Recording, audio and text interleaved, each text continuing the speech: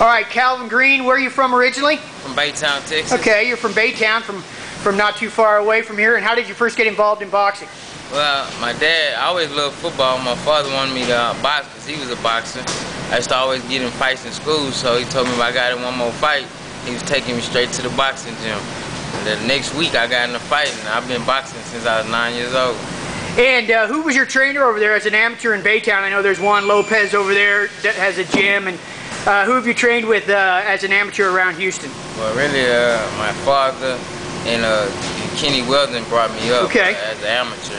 All right. And as a pro, I started working with my father. And then my father had got a job, got busy. I had personal layoff, took a layoff, came back, hooked up with Thomas Frank and Ken as a promoter and manager, and we on our way. So I know Kenny pretty well. I spent a lot of time over at that gym. What was that like learning under him? He's really big on the fundamentals and stuff. Well, he has his style and his philosophy. Well, with Kenny, I won 3 national titles with Kenny, so I mean it was great. I mean you learn a lot from Kenny.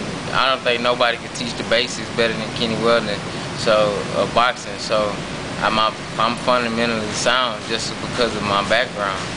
And so you won 3, would you say national or world titles? I won 3 national amateur titles. With Kenny, I won 8 national titles total. And do you remember what your record was as an amateur? Man, probably about somewhere close to about 150 and 27. That is a long, long amateur record. Tell us about how you ended up turning pro then. After the '96, I fought in the '96 Olympic trials. I lost in the semifinals.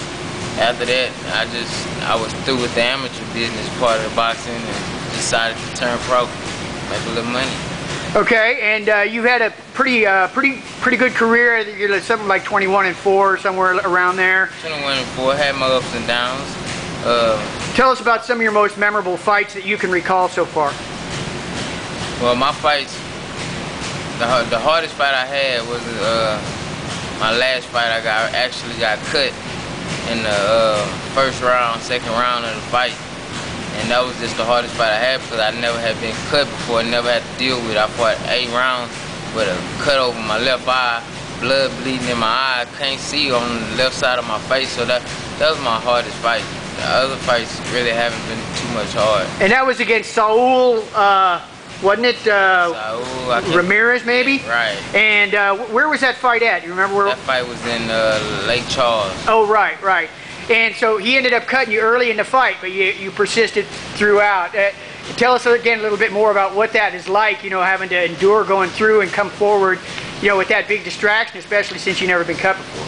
Well, it was kind of hard because I was fighting a smart fighter, and as I'm coming forward, and I can't see off the left side of my face, all he doing is circling to my left. So it kind of made it a harder fight. Even though when the doctor and my dad stopped the fight, I was up on the scorecard by 2 points just because of my aggression and how aggressive I was. I was bringing the fight to him. If it wasn't for me, it wouldn't have been no fight. So I was up on about 2 points on the scorecard. It was just the cut. It was too bad. The doctor said the cut was too bad. And he obviously, again, was capitalizing on it by staying in that spot where it was hard for you to see. Right. Well, how's the cut healed up? You don't look like you have really much scar tissue. It healed pretty good, and my last fight I didn't have no problems with it, so I'm just gonna learn and keep stepping up from right there.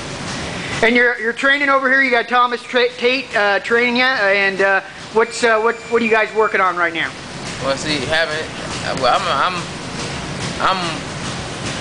I got an advantage of a lot of guys because I've been around world champions all my life training in the gym, and with Thomas training me just a little help and a little extra because he's been in there and gone through what I'm trying to go through. So we learning right now. We learning on movement, little minor moves, and punching off of the movements and turns, and just trying to get stronger.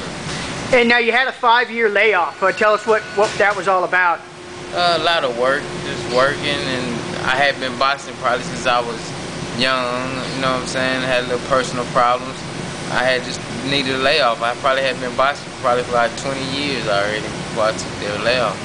I know the feeling completely. And so now, what's it like coming back? Obviously, you're a little older, a little harder maybe to wake up in the morning and get going. And maybe you feel the soreness a little bit longer than what you did when you were 20 years old or not? What do you think about that? It's crazy because I really don't feel sore, or my body feels young. I didn't have any wars. I haven't lost too much, so my body actually feels good, like I'm young, you know. And by me lifting the weights, and I never lift weights when I was boxing. So for me to come here and start lifting weights, and all my joints feel like I'm young again, you know. My body, my muscles feel like I'm young again. So I actually feel good and ready to go. Because that rest really worked out well for you. You took 5 years off, and now you're ready to come back and devote to it. And so, what do you all have coming up? Any fights on the horizon? We got a Texas title fight coming up. I'm gonna fight for the Texas title. So I'm just getting ready for that fight. Right. Do you know who your opponent's going to be?